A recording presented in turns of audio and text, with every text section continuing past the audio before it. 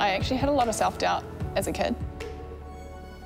I knew at a young age that I was fast, but I don't think I truly believed that I could end up here. Like, I always had it as a goal, but to actually truly, in a self-belief, believe that I could be here, it was kind of like, oh, maybe. I always had that doubt of like, what if I don't make it?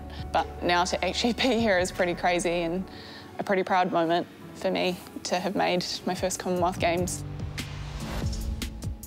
I grew up in Stratford of Taranaki on a farm. Started the sport when I was 5. My parents took me to the local athletic club. It was called Rolly Walker Night and they had ribbons that they gave out, and apparently that was enough to bring us back the next time. Zoe Hobbs gets up on the toes and she's away. And she's off to the races. Elliott's going to come through for second. Wilson's going to be third. Oh, that was sharp. Oh, dang, that was real sharp. This year especially, being so close, really started to give me that confidence and that inner belief that this could actually happen. Year by year, it's sort of just been like a build on the next year approach. So started with World Juniors, and then the following year it was World Unis. Build on that. A very long hold for these world-class women, and Bowie has got a little bit to do. I didn't get the opportunity to go to Tokyo, which was disappointing. At the time I was in Australia trying to do a time and decided to, last minute, 2 weeks before leaving, go to Europe because I was like, I've got nothing to lose. Like, I don't even know what's next for me.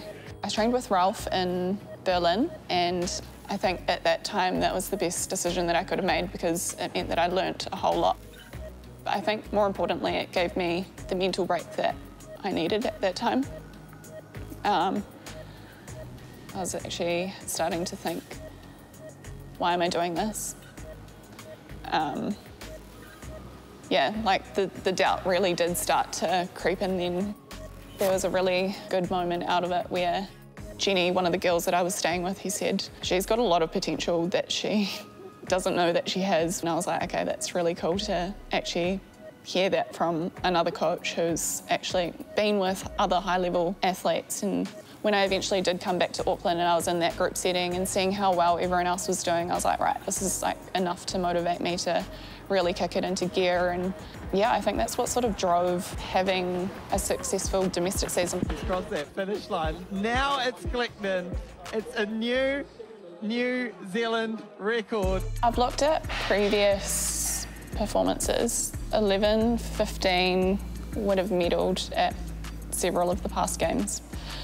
However, you never know who's going to show up.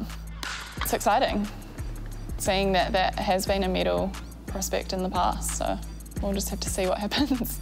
I've never actually been in a full stadium before competing in a 100 metres. Last time I went to the World Champs in Doha, there wasn't actually that many people watching, so this is going to be a new experience in itself.